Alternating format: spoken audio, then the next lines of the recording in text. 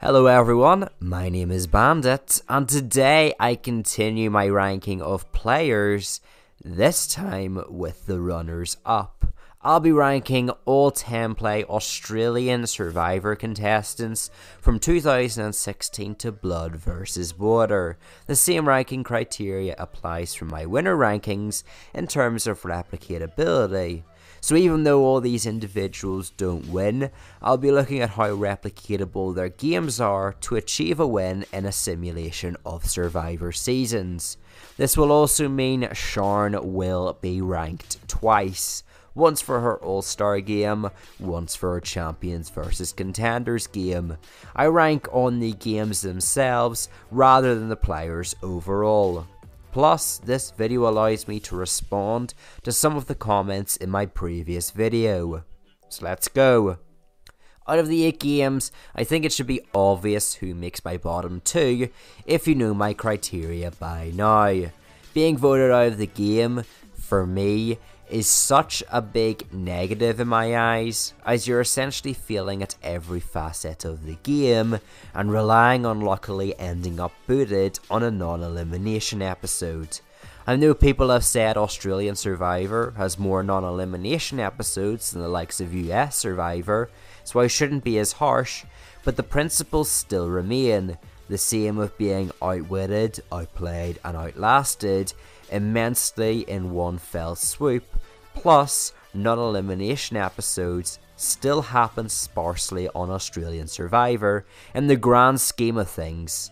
With that, this segues into number 8, who is voted out of the game, but it's probably not who you're expecting, because at 8 I have one of the 2 most recent runner-ups in Shay from Blood vs Water. And it's ironic I put her last, considering I was reading a poll stating 65% of people thought Shay should have won, but evidently I don't feel the same. But first, the positives to her game. She's physical. And that's about it. Like we see early on, she actively puts herself on the bottom of the tribe alongside Brianna by targeting Chrissy, who is within the core majority on Water, and brawled with her for an idol, only usable at the first tribal council. After unsuccessfully getting the idol, Shay gets an idol in the second episode, but is manipulated by Khan into keeping the idol. And the votes are rather interesting at this tribal, as everyone loads up on Brianna, meaning Shay could have idled Brianna and gotten out Chrissy. So either Khan was confident Shay wouldn't disobey him, or the majority were willing to sacrifice Chrissy. However, to a certain extent, I feel it's good from Shay to not be split on at this tribal. However, at the swap, she once again is on the bottom and burns her idol at the extremely obvious Sandra boot. Now I know it's been discussed that Shay tried to burn her idol to gain favour from the majority, but all she does is waste the one tool she could have used to make a power play or flip the dynamics. Instead, without the idol, she's again on the bottom. For the next while, she is continuously brought up as a target and would have been voted out at the final 14 had she not won immunity. This tribal was also a fire making challenge, where Shay would have had to compete against her boyfriend Ben. Once again at the merge, Shay is at the bottom, but she really doesn't seem to fight the current much, and gets to the final 10, where finally she makes a pitch to Michelle, Jordy and KJ that they're on the bottom and need to work together. However, even with the pitch, she's unable to flip anyone to her side, and still has KJ plus Michelle vote her out. However, this is when she is given the opportunity to go to Purgatory. But again, it wasn't explicitly stated to the contestants Shay's round would be non-elimination episode out of Jonathan's extremely vague line talking about being between heaven and hell for 3 seconds of a challenge. Had Shay been eliminated at the final 10 in the majority of other Australian Survivor seasons, then she would have been on the jury, but just gets extremely lucky. At the comeback challenge, she finishes in the top 3 alongside KJ and Jordy, allowing her allies naturally, but still, even when voted out, just continues to almost float through the game. Like at the final 8, we see Jordy get revenge on his adversary Sam. At the final 7, KJ attempts to flip on Jordy to get him out, and both KJ and Jordy work really hard to flip David to their side. Shay doesn't do anything like this, however, and only gets into a position that somewhat is a majority because of KJ's auction advantage, which, in itself, was another luck-based factor. Had KJ not found the parchment with her T set, then that Purgatory Alliance would have continued to be on the bottom. At the final 6, she makes an awful social move by spearheading the idea that her, KJ and Chrissy should have an all-girls spa day, only to go back on her word in the challenge and agree to a spa day with Jordy and Josh. This causes KJ to get upset at her essentially causing the death of the Purgatory Alliance, alongside Chrissy, who is visibly upset at her. It's a really bad social move that burns 2 people needlessly and encompasses the issue with Shay as a player for me, where she can only identify the immediate short term rather than the short term, let alone the long term effect her actions may have. After Jordy is booted, Shay is on the bottom and yet again is forced to win the final 5 or 4 immunities, or she is 100% voted out. We hear from everyone how big of a threat she is after all. While per threat management is a negative, it still can have its perks, as being acknowledged as a threat yet making it to the end looks good on a resume. The issue is Shay has per threat management without even being an endgame threat. Despite making it to the end, she loses unanimously, and I can't think of an endgame scenario she wins involving the final 9 post-purgatory.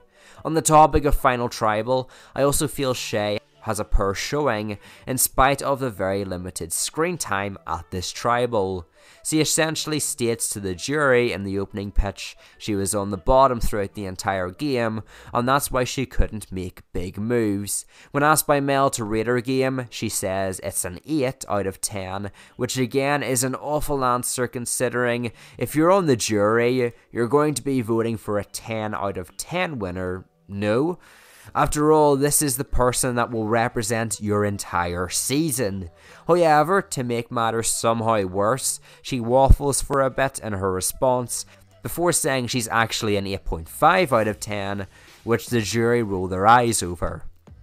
Now, I will say the fact it was a final 3 does hurt her, since this was the first time the format was introduced. Had it been a final 2, Shay was the odds-on favourite to win that challenge, and would have taken Chrissy to the end against her. That being said, she doesn't beat Chrissy, in my opinion at least, but I'll cover that more in depth when we get to Chrissy's ranking.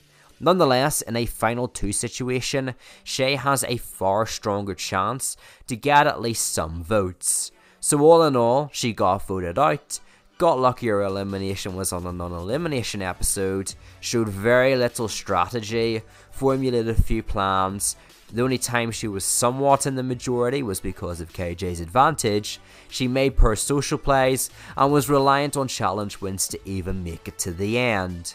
While some have said I should respect challenge wins more, it still to me is an extremely unreliable win con, even if you are physically gifted. This is exemplified by the merge challenge, where Jonathan says Shay should win the challenge due to her high power to low weight ratio, and yet doesn't even come in the top 2. All in all, she ranks at number 8. Now at final 7, we have the other individual voted out of the game on a non-elimination episode, and that is Tara.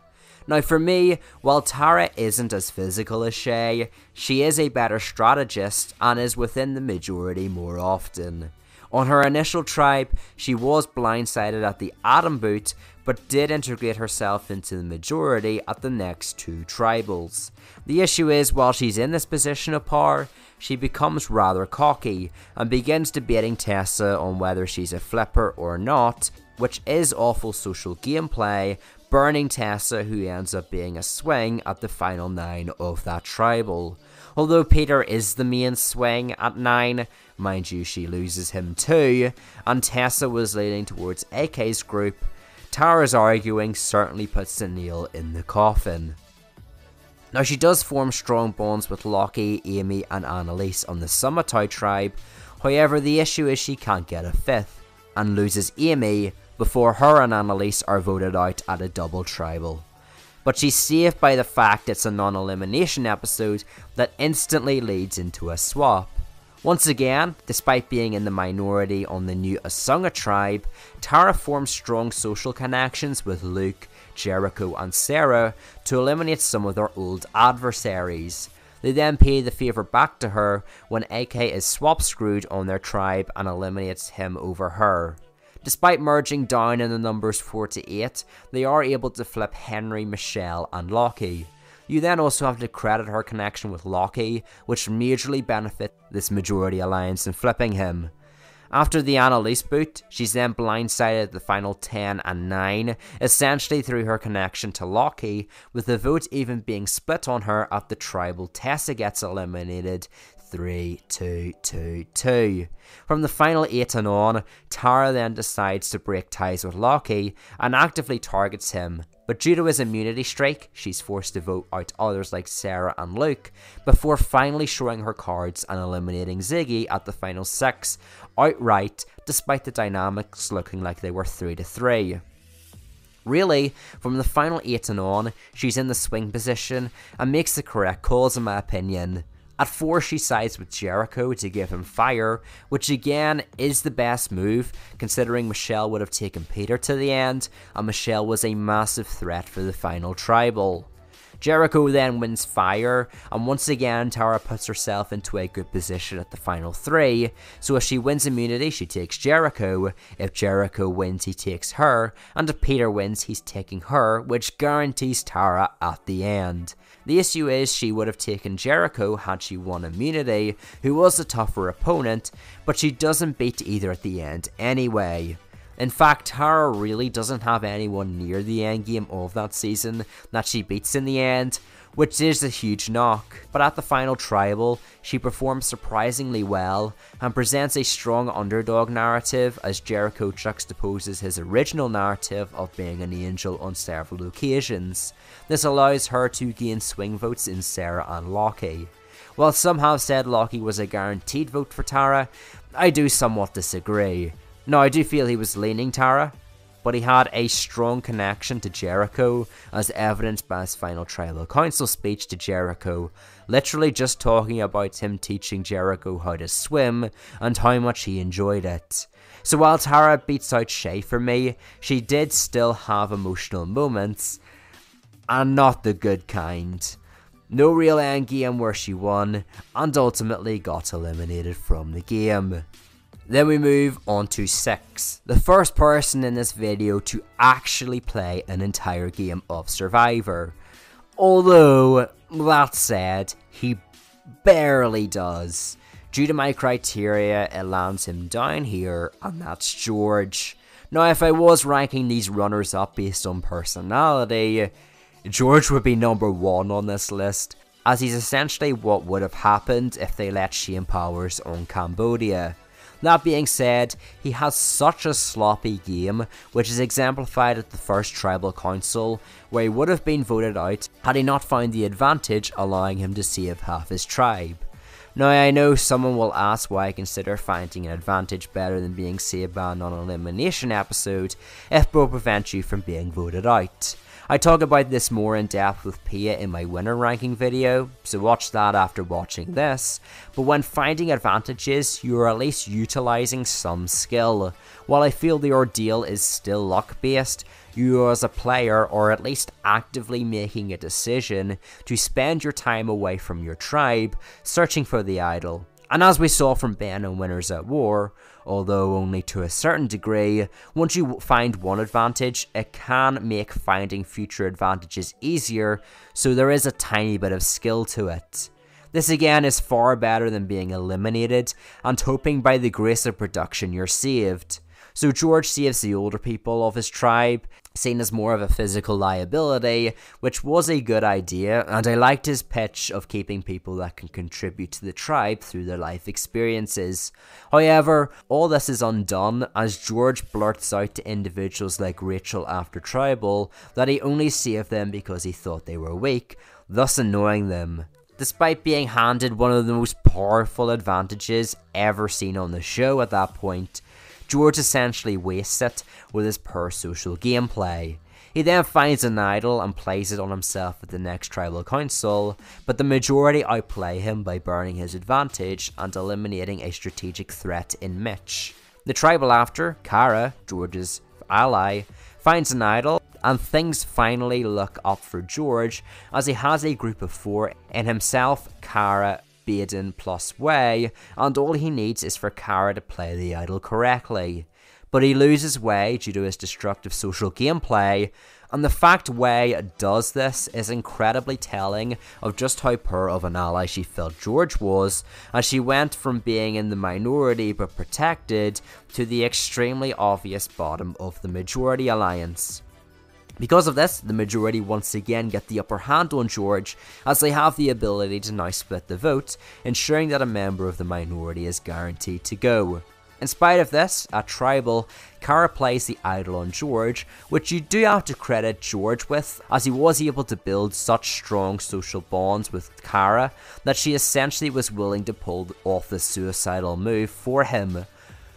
However, this is the 3rd advantage played in a row to save George at the first 3 tribal councils he attends before the swap. So while George blocks the majority of the votes, Kara is eliminated on the revote, but it's not an elimination. While George himself never gets eliminated, the fact his closest ally gets saved by this non-elimination episode is massive, as it aids him in his strong position at the swap and means he has more leverage at merge compared to a normal elimination where she would have obviously been eliminated. Because of this, she swapped to the Brawn tribe and the Brains lose the next challenge, meaning they have to go to Tribal again. So again, George is about to be booted, but Healy comes to his aid, not necessarily because of her seeing him as someone she needs to save, although she likely acknowledged him as a future ally. Her main rationale for this flip is to break a tight 4. And even then, she really struggles to flip Rachel to be the 5th in their voting block, just because of how badly George managed their relationship. So while she does save George, it's really Healy that comes to the rescue by using her connection with Rachel to flip her over. At the swap, George plays well by integrating himself and Kara with the Bronze, which gives him the majority on the tribe until merge. The issue is he loses DNA at the first tribal, but while the edit makes it out it's his fault for this super complex plan, in reality it's just a vote split Kara couldn't follow, putting her more at fault for me, although supposedly she did this purposefully because DNA wanted to quit. Nonetheless, George is still decently positioned, and is even a swing at the tribal where Rachel is booted. At the merge, George continues his great positioning by being in the swing position with Kara. This is when George really exercises his fantastic strategic skills by pretty much single-handedly orchestrating the Kez blindside alongside the Brains and eliminates her with an idol in her pocket. In fact, he even micromanages Laura's vote, so she puts a vote on Danny in the event Kez does play the idol on herself, and he still puts his vote on Laura, meaning 2 things. Firstly, it forces Healy to burn her idol on Laura, because the Bronze plus Kara and George still have the majority. As well, it means he can keep up appearances he was blindsided along with the Brawn tribe by the idol play, which is key to the dynamics of the next round. Despite orchestrating the move, we still have the Brawns, particularly Danny, standing by George and refusing to believe he betrayed them, which is fantastic social gameplay from him. Even in the next 2 rounds, when Hayley is severely overplaying her hand and essentially goes on a kamikaze attack to get out George, the Brawns still stand by him. He even convinces Andrew that Hayley is somehow after him, resulting in her being eliminated unanimously, and in the end she actually votes for Andrew over the individual she was pushing, George. On Hayley's return, George then flips back to the brains to blindside Gerald, which, although a big move, does put the nail in the coffin in his working relationship with the Brawns. At the final 9, there was a weird twist mandating an insane 5 people to win immunity, resulting in George winning. At this time, he also discovers yet another advantage, allowing him to secretly save Kara, which is massive as she would have been unanimously eliminated at this tribal.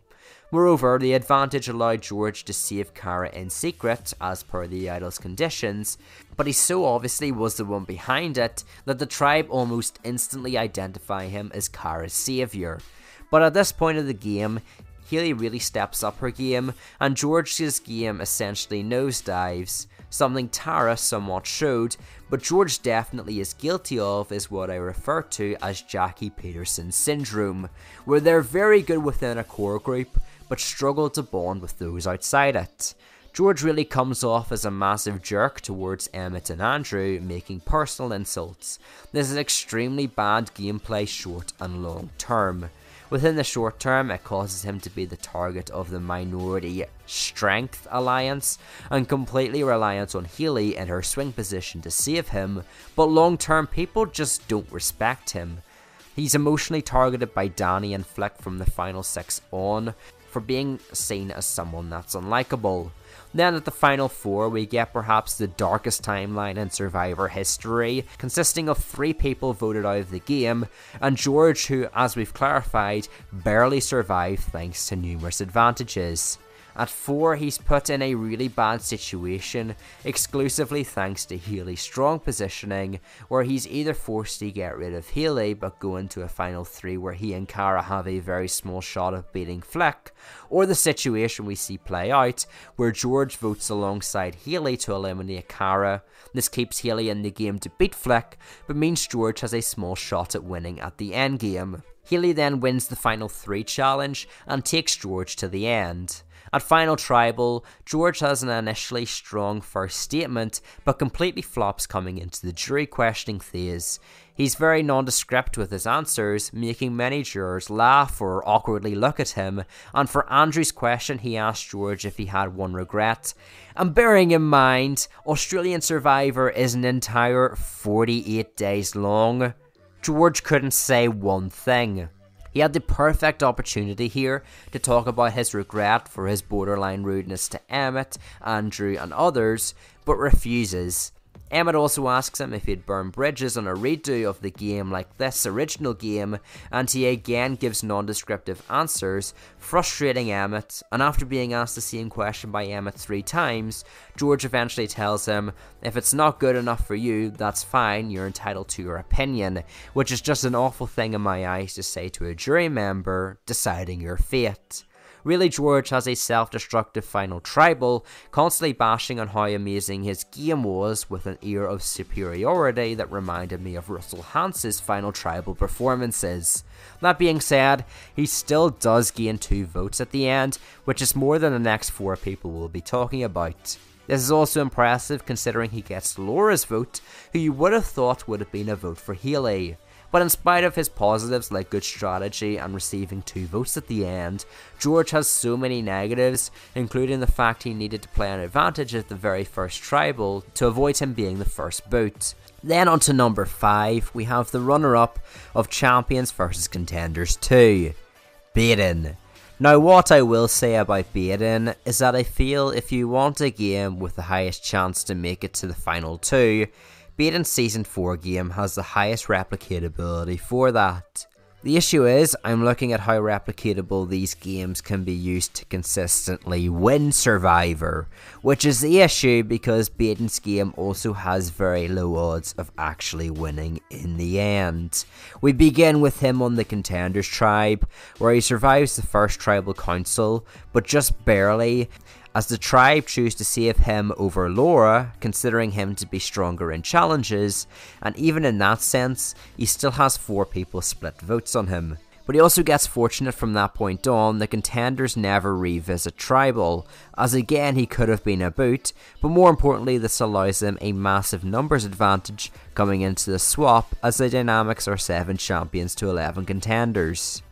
Baden has a very good swap, as he ends up on the new Champions tribe with 7 old contenders plus the champions in David plus Luke. While he is involved in these big moves against contenders like Sam and Sarah, he's firstly not the driving force behind these moves, and these moves are picking off old contenders without even splitting the vote on a champion like David or Luke, allowing them to burn a potential idol or reduce the champion numbers.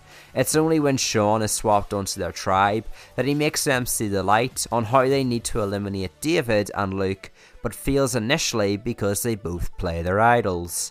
At Final 14, they have the perfect opportunity to throw the challenge before merging, saving the contenders clearly being picked off on the other tribe, on top of eliminating a big champion threat. Even Andy, who is doing the puzzle with Baden, is willing to throw the challenge. The issue is Baden just doesn't seem to comprehend these facts, and just wants to win the challenge for the sake of winning it. Now, you do have to discredit Andy for not informing Baden of his challenge throw, but I obviously place blame on Baden for not realising this is his optimal play. They even still had the numbers advantage, so they could have split on the champions. So while I disagree with him strategically, socially Baden is playing well by making bonds with Daisy, John and Luke, which particularly aid him. At merge, the contenders are so cracked that they lose their numbers, resulting in Baden being in the minority and dependent on champion swings to help him. We see this pay off at the final 10 by them booting David, but again this was to aid champions like Pia and their position, since Andy outed he had an idol. At 9, champions reunite to vote off John, and this momentum continues into 8, where they eliminate Daisy, but this is where Baden's relationship with Luke really flourishes. Luke does give him intel, but it's apparent Luke sees Baden as a number, rather than Baden being able to extrapolate this information from Luke. But because of their bond, Luke flips alongside Abby to save Baden and eliminate Simon. While Baden is targeted at this round and the final 7 by Pia and Janine, it's a testament to his poor social game with the champions outside of Luke, as he's being voted despite being an easy beat at the end. Just to put it into perspective, this means Dirty Harry has a better social game than Baden of all people. At the final 3, he does win immunity, giving him massive power in deciding who he faces off at the end with, but it's just too late, because both Harry and Pia beat him at the end, confidently, meaning he's just a kingmaker. I have even went on record to say, him taking Pia to the end was his more optimal move, as I think he gets somehow even more blown out of the water against Harry. He still loses unanimously to her, which is awful. In fact, I don't think there's a single person in the final 6 he doesn't lose unanimously to, and I don't think he beats a single person at the end that made the merge. It's just an issue that Baden plays way too passively in the game for anyone to respect it. The final tribal between him and Pia is a beatdown, with Pia pulling no punches and consistently undercuts Baden, who fails to effectively do the same in return. Ultimately, Baden's pitch to win just amounts to him wanting the jury to vote for him because he's trying. So while Baden's game wins on very few occasions, it is a consistent game to get to the end, which outclasses George's game in my mind, where he struggles to win and struggles to consistently get to the end. However, with his lack of strategy, inability to combat Pia at the final tribal, as well as the fact there's nobody in Champions vs Contenders 2 he can take to the end to beat, say it with me now, he ranks here at number 5. Now we get on to number 4, and I can already tell some people are going to say this person is ranked too highly, but when you look at her game holistically, I think it's a step up from the others, and that's Chrissy. In Season 7, Chrissy was very vocal about the fact she had never watched the show before coming out. That being said, unlike Baden and George, who face lots of danger at their first tribals, Chrissy only faces opposition from Brianna and Shay that have little to no power, due to being in the minority, to flip the tribe on her. Now, I don't love the fact that the majority didn't split the vote on Shay at the second tribal council, as no matter how confident you are with Khan convincing Shay to keep the idol, it still guarantees a member of the minority goes. But Chrissy was in the majority alliance in the game and seemed rather integral. At swap, she ends up on the same tribe as her blood pair Croc, but we see this odd relationship develop between them that we haven't seen before with blood dynamics, where the two actively work against each other. We've seen in the likes of San Juan del Sur that Missy and Baylor may have disagreed with plans initially, but worked together. However, Chrissy and Croc are completely different. At the final 15, we see them come up with different plans, as Croc wants to target Jesse, but Chrissy likes Jesse and wants to blindside Ben again. Ben then takes Croc's plan to blindside Jesse and tells him, which isn't great for Chrissy, considering she's blindsided at the vote and loses her loved one. That being said, it's weird, considering Croc's blindside was actually somewhat good for Chrissy, as without her blood in the game, her target is lowered and Jesse, if anything, was her closer ally. Plus, Ben is only able to do this because the previous episode he was eliminated in a non-elimination episode, and him blindsiding Croc is a suboptimal play anyway that causes him to end up in the minority again. At merge, she then joins the majority men plus Sam alliance and just kind of floats through the next few rounds, allowing Mark and Josh to call the shots. As the purgatory twist runs in the background, we get further confirmation of the core 6 she's a part of. In this alliance, I do think you have to credit her for being one of the most connected individuals in that 6, as she really has a close bond with Mark plus Josh from her original tribe, and is paired with David, so of course they're going to have a strong bond. In fact, if the majority 6 was the final 6, Chrissy and David should have a massive amount of agency, with the two blood pairs turning on each other. But the purgatory twist does happen, resulting in Jordan being blindsided, and at 8, Chrissy is in a swing position as she could side with her majority alliance or the purgatory 3 plus David. At tribal, she points to Jordan a lot, noting his distaste for Sam, and notifies Josh, but never actually votes for Sam because of this. Rather, she votes for Jordy.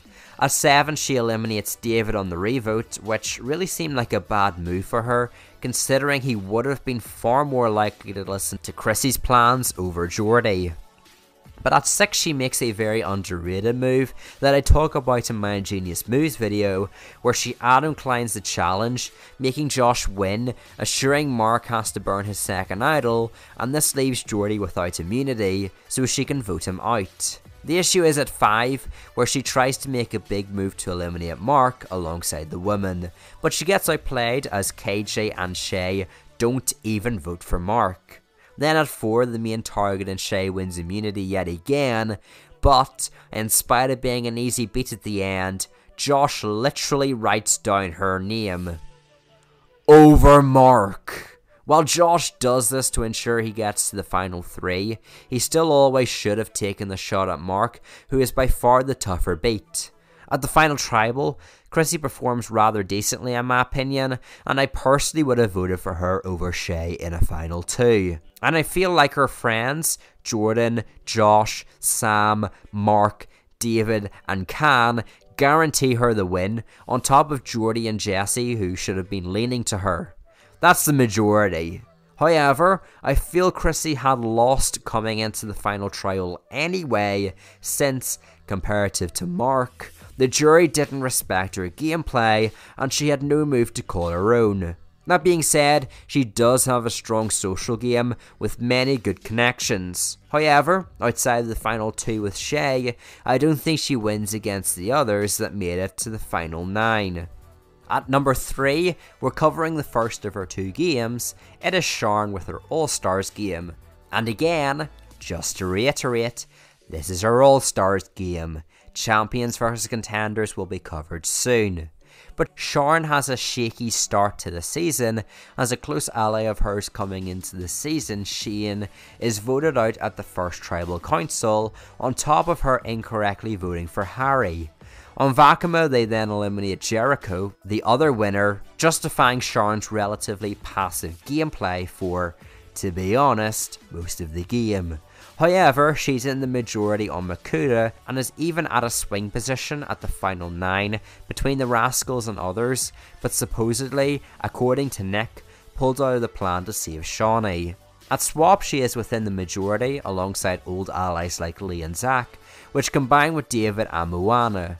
And while well positioned, Sharon does begin the saga of trying to appease everyone, which only serves to make her look extremely wishy-washy. An example of this is at the final 15 tribal, where she is very indecisive and votes Moana, only to flip her vote to Phoebe on the revote. I can't make it clearer, this makes her look distrustful, than when David literally has a voting confessional on the revote, stating how Sharon can't be trusted. But they only visit tribal one more time, resulting in an obvious Nick boot, and Sharon makes it to merge. At the merge, Sharon doesn't play bad per se, as she is within the majority, but David, Zach and Lee prove to be in stronger swing positions, plus Moana and David prove themselves to be more of a pushing agenda of the alliance for the most part. After Harry is booted, we however get the Lee ejection, and this does massively hurt Sharon. Lee was a very close ally of hers throughout the entire game, and would have massively helped in the end game, considering he's an extra person to slow down Brooke's challenge dominance and David's strategic dominance. Plus, he could have won immunity challenges, preventing Brooke from her immunity chain, and a vote Sharon could manipulate to overthrow David. With the redemption challenges in full swing, Sharon proves to have strong threat management, as even without individual immunity at the final 6 of that round, she probably would have been fine. The issue is she gets manipulated by David into believing he is extremely sick, causing her to eliminate Jackie, which begins the downward spiral of her wanting to flip. After Zach is flipped on, Sharon comes into the final 8 tribal as a swing, and while she retains the swing position and picks the optimal move to side with, she does both in the worst way possible. After the initial vote, she tells Tarzan to flip, which would not only cause her and David to be in the minority if he actually did, showing poor strategy, but results in her coming off as extremely self-interested and deceitful. Again, to Tarzan, the person who outwardly abides by the principles of loyalty. Therefore, Tarzan refuses to flip, and Sharon doesn't also, making her asking Tarzan to flip look even weirder, but nonetheless, because there have been 2 votes, a discussion scenario ensues where Sharon promises the minority she will side with them next vote if they don't go to rocks. This causes her at the final 7 to be in a situation where she's damned if she flips, but damned if she doesn't. If she flips, she's essentially going into the final 4 with Brooke, Shawnee and AK, with her being an obvious 4th, but even then, if she somehow makes it to the final tribal against one of them, they are all massive jury threats. If she doesn't flip, like chooses to do on the show, then she burns the 3 players she promised she'd flip to, while refusing to make a big move for the jury. It also continues her bare resume. But this just re-emphasises how poorly positioned Sharon was after the Zach blindside, a move she actively wanted Jackie to pursue. At 5, Brooke wins immunity, which is great for Sharon, as it allows them the perfect opportunity to get rid of Tarzan, David's number 1, because they need to retain challenge strength to beat Brooke. Had Brooke lost this final 5 challenge, it would have resulted in David having even better positioning, with a likely final 2 in David and Tarzan. But then we get to the final 3, which is extremely mixed, as on the show we get confessional after confessional, where Sharon talks about wanting the best at the end and remaining loyal to David. However, after the show, she said she would have taken Moana, but it's hard to tell who she would have taken to the end had she won final immunity, which in itself was also apparently flawed as a challenge because it didn't consider the different heights of the contestants. In regards to Moana, she was not only less threatening at the end, but someone the jury had less respect for, meaning Sharon probably beats her at the end had she taken her to the end. But David wins immunity, and I do think you have to credit Sharon for getting David to take her to the final two, despite being the tougher challenge. And unlike Baden or George, who don't win either final 3 scenario, Sharon had the game-winning final 2 with Moana. It's just an issue of if she actually goes through with it. At Final Tribal, her wish-washy gameplay is challenged by Tarzan and AK. AK is notable due to the fact he offered Sharon a guaranteed 25% chance at the win if he picked out the right rock for her or the chance to prove her game. While Sharon eventually does pick to prove her game, she deliberates for a while, which is an extremely bad look to the jury when you're seriously considering a 25% chance over you selling your game. Moana then asks Sharon for her biggest move, to which Sharon replies her biggest move was Jackie flipping on Zack, which is quickly identified as Moana as a move that she wasn't even officially a part of. That being said, this response does debatably win over Moana, as ironically that was her big move too, but leaves the rest of the jury unsatisfied and results in her losing to David 8-1. Something I'll also cover now is that this was an all-star season, and due to Sharon being seen as the "you should have won" figure on her original season, she likely toned down her gameplay to avoid being targeted, but, like Baden, she overdoes it. It's not like Tony in Winners at War, who is a threat coming in and starts off slow, then begins to crank up their gameplay. Therefore, her resume turns out to be rather bland. Couple that with being wish-washy, making unoptimal moves, and not having a proper move to claim as her own, it lands her at 3. Although, unlike Baden, I feel she was more integral to the majority and was in more positions of power. Coming in at number 2, we have an individual who I swapped around a lot. I considered putting their game at number 3, and sometimes even number 1, but I settled on 2, and with that, we have Lee, the first runner-up of the 10-play series. Now, while Lee does have big flaws with his game, overall I feel he generally plays well. On the initial Aganoa tribe, he's within the core majority, consisting of him, Phoebe, Rowan and Elle, meaning he's never truly targeted. However, he does make some blunders, like voting for Kat over Evan at his boot. It isn't particularly great, as well as his arguing with Rowan about the idol. At the swap, he's handpicked by Sanapu and plays honestly a fantastic social game. He makes great bonds with the two ladies running the game in Flick and Brooke, but also forms relations with Sam and Kylie.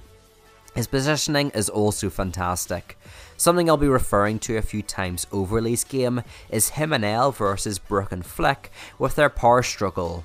While the latter duo do call more of the shots and are better strategically, it's undeniable Lee and Elle have better positioning. We see this on Sanapu, where Lee is between two groups of Brooke, Flick, Matt and Nick, or the underdogs intended to be Kylie, Jenna Louise, Sam, himself and Elle.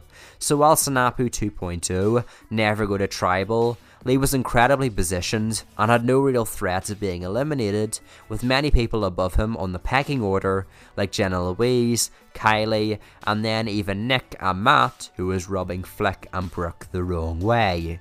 At the merge, he continues his streak of great positioning by being in the middle, particularly at the Kate boot, where him and Sam are considered the good guys. But unlike Sam, he continues to vote for Kate rather than emotionally vote for Nick, which was better for him to keep up trust with Brooke.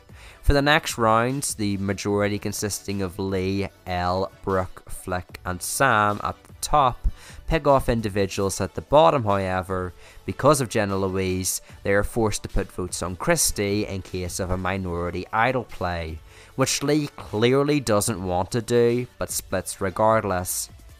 And again, at this point in the game, he forms a very pivotal relationship with Christie, who clearly has been abandoned by the majority for most of the game, with only Lee forming a genuine bond with her. We even see Christy talking about how Lee is so caring, but Elle, another person she was on the original Aganoa tribe with, doesn't talk much with her. At the final 7, we obviously have the flip against Brooke. Now Flick does decide to flip, which was aided by her paranoia of being on the bottom thanks to Jenna Louise, something out of Lee's control, but regardless, I think he and Elle deserve some credit for getting Flick to side with them over Matt and Brooke, who she spent the entire game with. Plus, without Lee and his connection to Chrissy, it would have been a lot harder to flip her on side, and over the course of the final 7-5, Lee wins immunities. Now I am against people having to win immunities to prevent themselves being voted out, and while Lee would have received votes, the situation probably plays out the same, with Christy refusing to flip back and causing Flick to vote alongside Elle and Lee.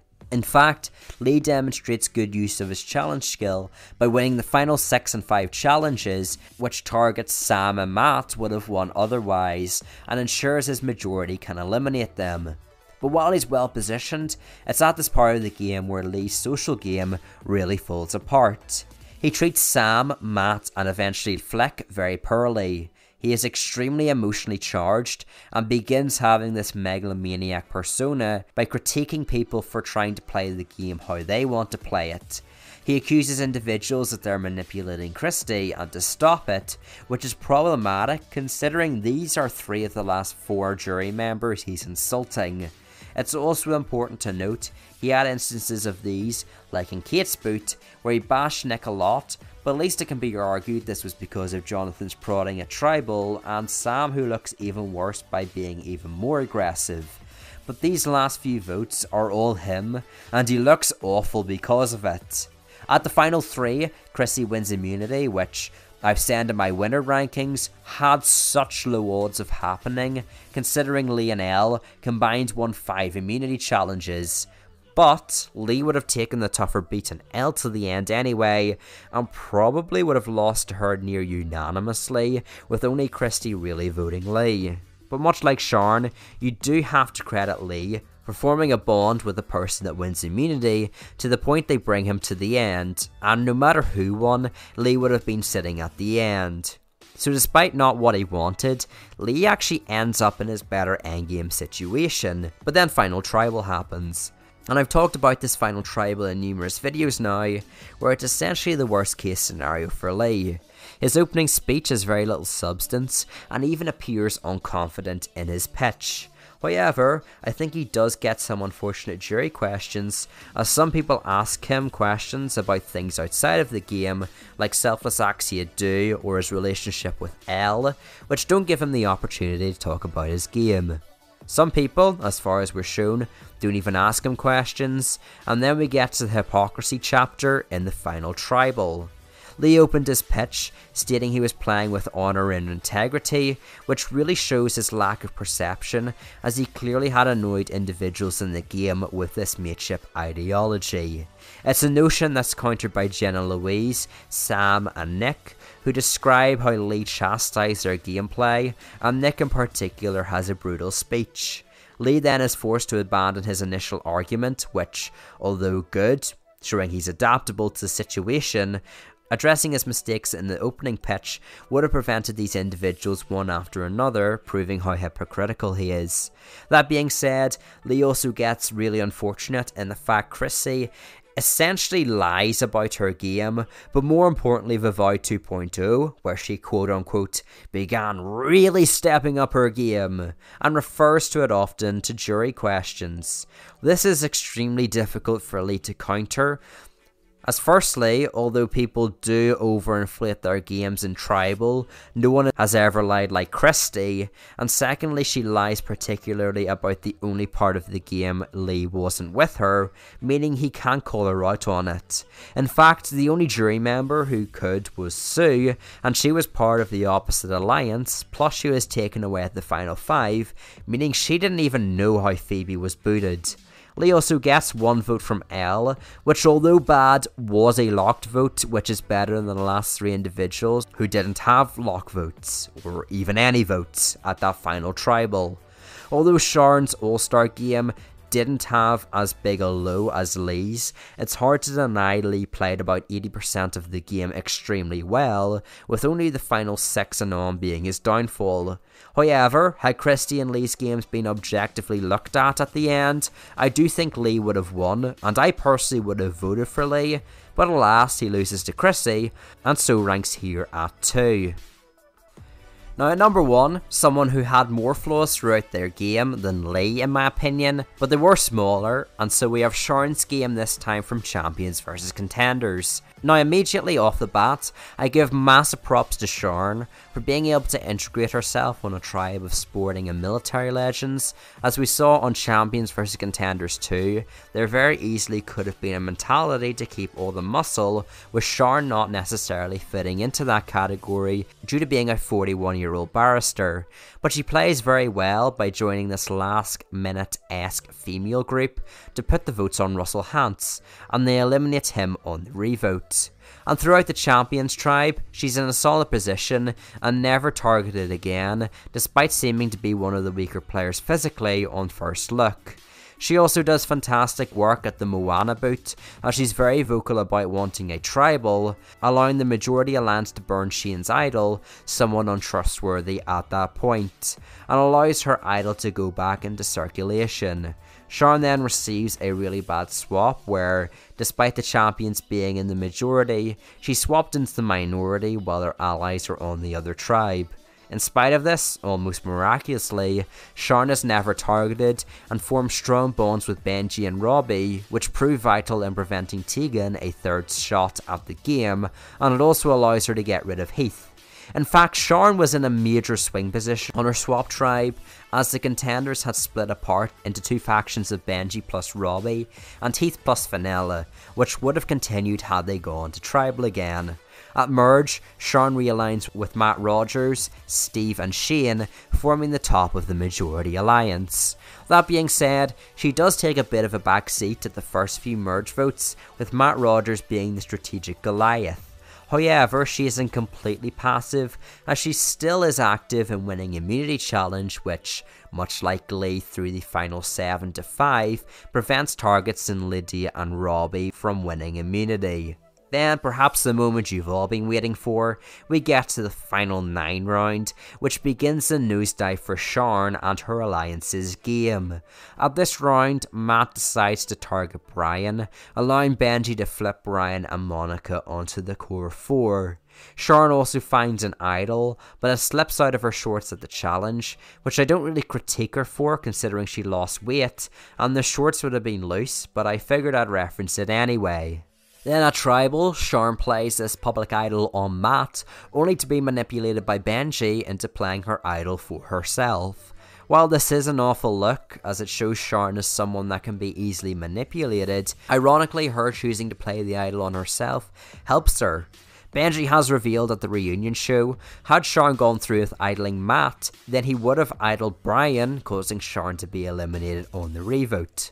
The response to that, however, is if Matt then plays his idol on Sharon, because she plays her idol on him, which causes a massive what-if scenario, but if Sharon idols Matt, it still is either her or probably Steve that gets voted out, leaving her blindsided like in the real-life scenario.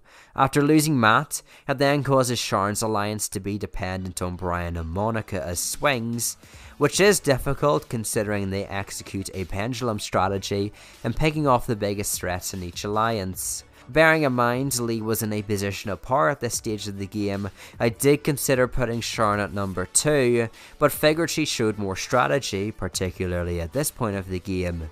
In spite of Shawnee's advantage, the champions reunite to eliminate Benji, which is really just an odd elimination, considering Shawnee used her steal a vote advantage on Sharon, who wouldn't be able to vote on the revote, and besides, Benji should have just idled himself and kept a steal a vote advantage until final 7, irrespective of if they thought Monica was with them. So she is fortunate that the minority plays in such an unoptimal way. But at 7, Brian and Monica flip again, blindsiding Sharon in a 4-3 vote, as Steve is a dead man walking, then subsequently eliminated. At 6, Sharon finds an idol, and while it is impressive she's able to exercise skills to find advantages, Again, finding advantages does inherently require luck, and Shane exercises more impactful skills at this vote in my opinion.